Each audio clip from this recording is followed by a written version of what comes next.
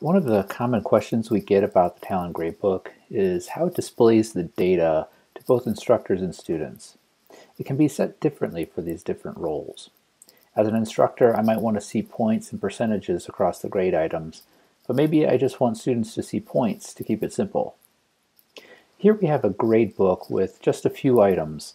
From the instructor's view, we are mostly seeing points and letter grades. The exception is on the calculated grade where we are only seeing points.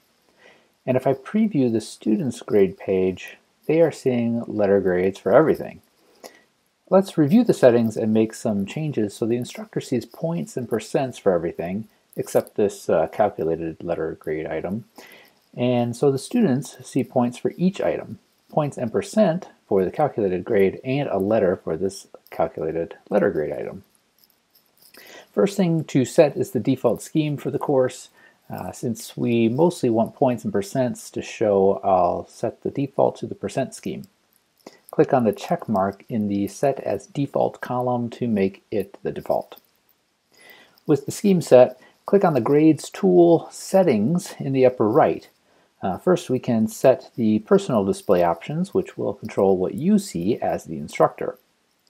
So this should be good. We have the points and the scheme symbol, which will be the percent now that we changed the scheme, and the scheme color, which is always nice.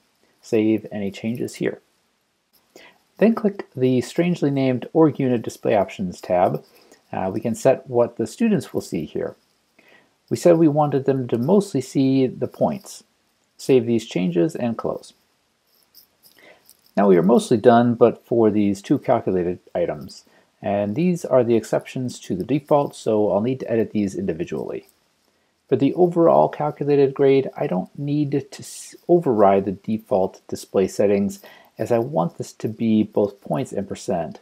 And for the student view though, I do need to override it so that it will display both points and percent, since normally we would just want them to see the points.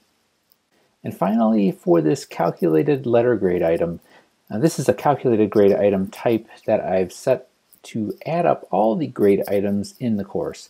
And this time I want to change the scheme set on this grade item, and then override the display settings for both to display only the scheme symbol, which will now be a letter grade from the scheme that I selected. And now everything is displaying as it should be.